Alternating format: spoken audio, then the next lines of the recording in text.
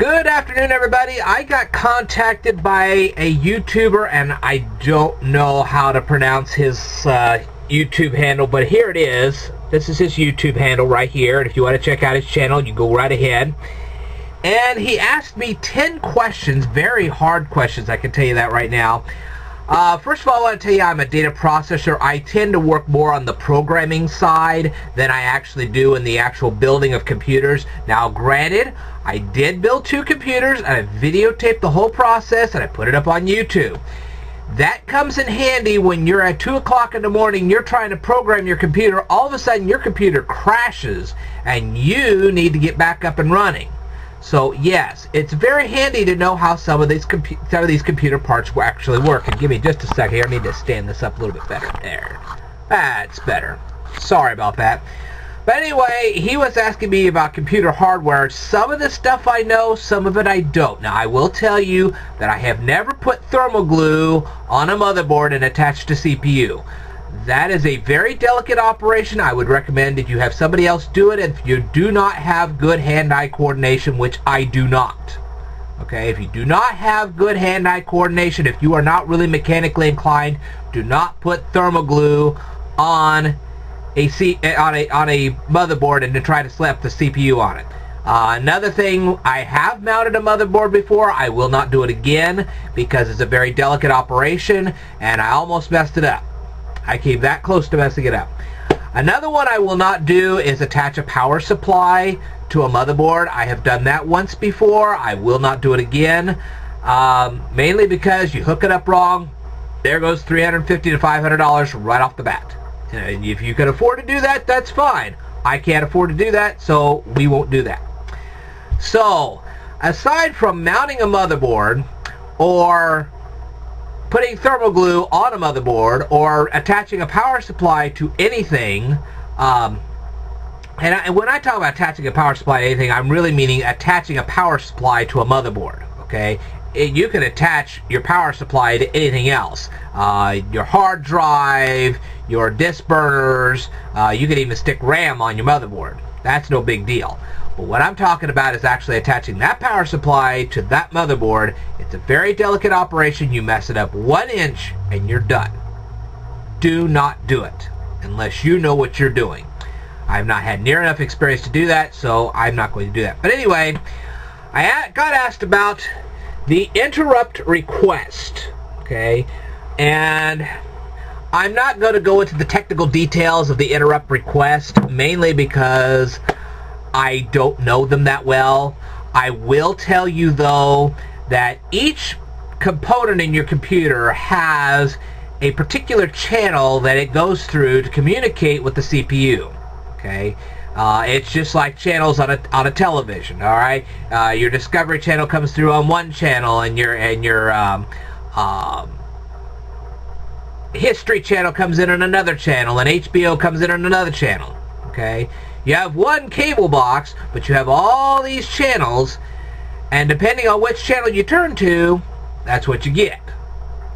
Okay, so anyway, you could say that, like, I guess the best way to remember it is like your keyboard is like your HBO, your disc burner is like Showtime, your hard drive is like the Discovery Channel, and say your memory card reader, your USB ports, they're like the History Channel or Discovery or whatever, you know.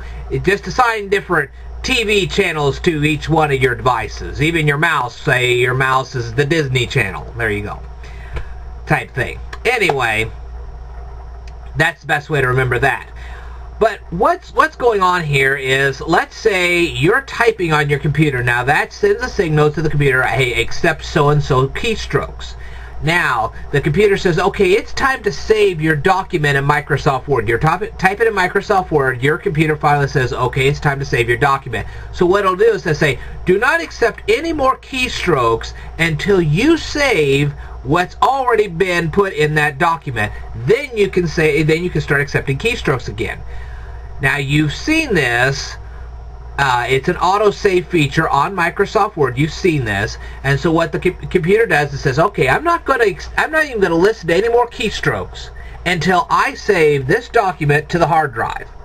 And then it saves the document to the hard drive, and then it accepts more keystrokes. Now you say, well, what's the big deal about that? Well, that's not a big deal. Okay. However, you have a buffer in your computer. Okay, and this is called the RAM buffer. And what happens is that the hard drive in your computer spins at one speed, but your disk burner spins at a different speed. So what happens is the computer says, all right, first of all, I want you to take all the files that are going to be burned to the burner, and I want you to store them in RAM. So what the hard drive does is it starts shooting out all this material that it wants to save to the disk burner, and it puts all that material from the hard drive into the RAM. And then the computer says, all right, now that it's all in the RAM, I want you to send everything that's in the RAM up into the disk burner and burn. And that's what it does. Okay, so that's what we're talking about in interrupt request. The disk burner and the hard drive communicate with the CPU, and the CPU says, all right, we can't leave and listen to the disk burner until that hard drive has put all the information in the RAM. So the CPU takes the first test, it takes the information from the hard drive, stores in the RAM. Then the computer says, all right, that process is done. Now we need to take all the stuff from the RAM and shove it in the disk burner to burn. And that's what it does. So as the computer is taking all the stuff from the hard drive and throwing it into the RAM, it doesn't even listen to the disk burner. It only listens to the hard drive and the RAM. And it only listens to the RAM once the hard drive starts speeding up. Okay, so first it listens to the hard drive, then it listens to the RAM, then it listens to the hard drive, then the RAM, and then afterwards it listens to the RAM, and it goes to the buffer, not to the buffer, but to the disk burner. So it listens to the RAM, then a disk burner, RAM, disk burner, so on and so forth, just like that.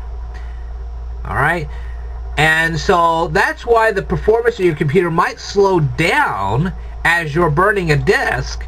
Because you're sitting there typing and you say, well, man, this thing's going slowly. Well, the reason for that is because it's trying to burn stuff on your disk at the same time as you're typing. So it's going to say, all right, don't listen to the keyboard until that disk is burned. So hopefully that explained interrupt request. If you have any questions or comments, leave them in the comments section below. I will get to your other 9 questions. It's just going to take me a little time. I got to do a little research on this, but hopefully you got the first one down. I will tell you more in a future video, so stay tuned.